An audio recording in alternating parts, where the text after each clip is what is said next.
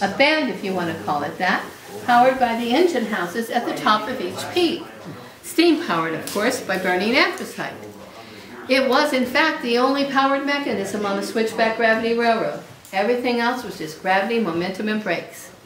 Well, before you knew it, it seemed like the whole world had heard about Mauch Chunk and this amazing ride you could take on the Switchback Gravity Railroad. People were coming by the trainloads to get in these wide open carriages, sit on hardwood benches with no seat belts, and be pushed to the top of Mount Pisgah, a 2,300-foot long, 660-foot high mountain.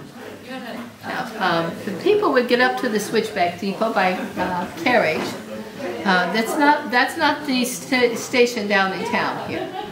All of this existed above us in the gorge in a section we call the Heights.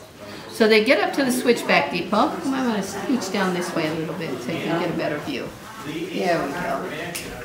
Kind of work around there. There we go. Hi. Okay. Down into the Barney pit where it's attached to the Barney car. A worker in the little building there rings a bell. That alerts the engineer to start the Barney car. And here it comes out of the pit. Now again, it's just on that cable being pulled up the incline. So anything in front of it, like this passenger car, is going to be pulled up with it. Pretty ingenious way of getting something up a steep hill, right? It would take anywhere from 15 to 20 minutes to get to the top of Mount Pisgah. So the people had plenty of time to contemplate what was going to happen next. But they also had some beautiful scenery to look at.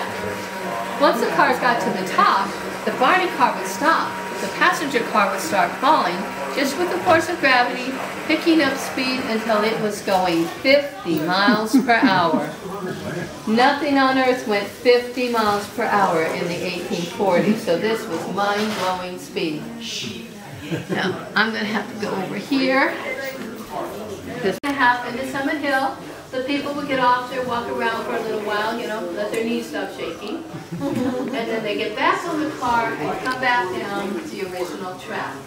And it was downhill all the way. On this straightaway here, they could reach speeds of 60 miles per hour. Wow. And they're in a wide open carriage with no seatbelts on. It was the thrill ride of the century. And it was the first roller coaster in America.